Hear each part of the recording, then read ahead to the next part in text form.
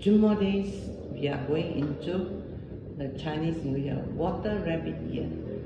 So, some time back I mentioned about richness of culture.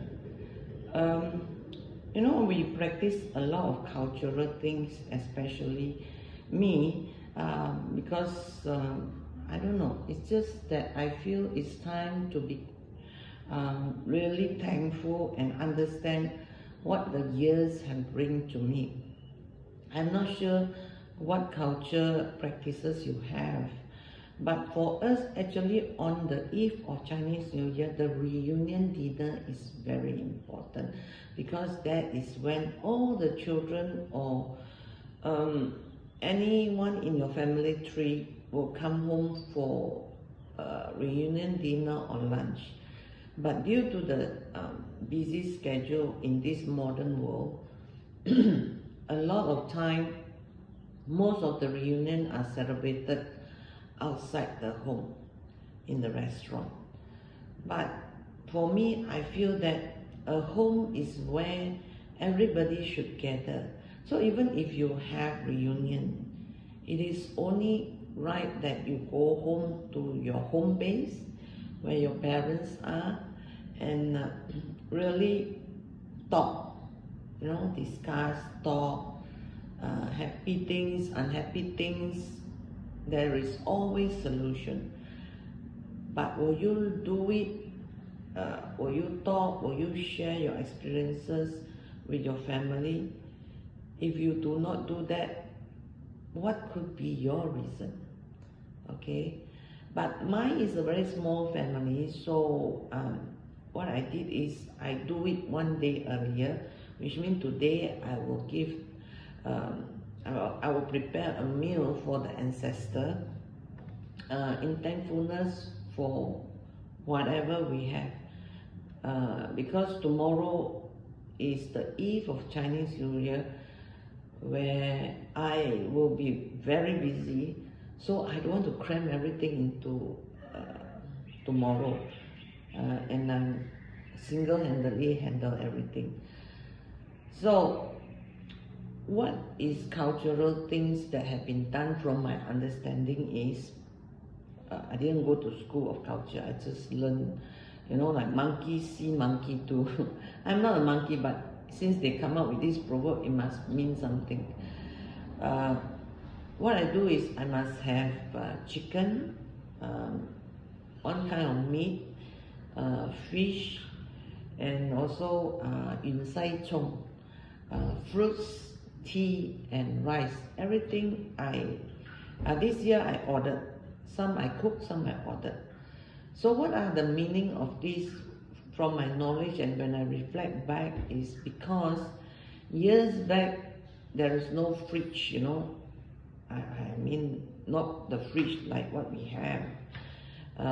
So you cannot really keep food, and it's also difficult to buy food. It's not like now you can go out 24 hours, you can get anything under the sun. So what they do is they prepare the meal after the prayer, and they have a meal together to have everybody united under one roof. So what is the fish for? Fish is nin yao yi. In Chinese is nin yao yi, meaning that every year or so you are with abundance. Chicken, I don't really know. Chicken and meat, I don't really know, because due to scarcity of the yesteryears, those are luxury items. Here we are, especially in Malaysia, we actually have abundance if you really look at it. Because if you want to have chicken, you can have chicken anytime. You want to have meat, anytime you have meat. Actually, anything you want is already there. If you think that you do not have enough money to buy one chicken, or buy a piece of meat, or even what you call that, fish, you can always go to the mama store, or you can go to the sapan store, and you stall, and you can just do chapfan. You still have it. So it's not what you have, it's what you appreciate. Therefore, don't compare yourself with others because everybody's income group is different. But you need to compare with yourself. What is the value you want whenever you prepare anything? Is it something that will benefit everyone, including yourself, especially yourself first? So the cultural thing is for me, I'm talking from my own context. For me, it is actually to remind us through the hard work how much you have actually reward yourself. Because from your beginning until now, what have you achieved? If you think you have not achieved anything, then really you must work at it. Nothing fall from the sky.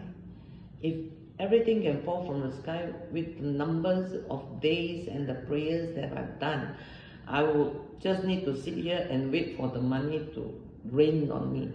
But no, I have to work harder like anybody else. Even thinking of what to do is a task. So I will share other cultural things that I know. And if you know more than me, please share, because I have to learn more about different kind of culture. Why you practice things that you do, you know, how do you minimize wastage while you are practicing it. So until then, I will wish everyone Gong Hee Fatt Choy. Bye.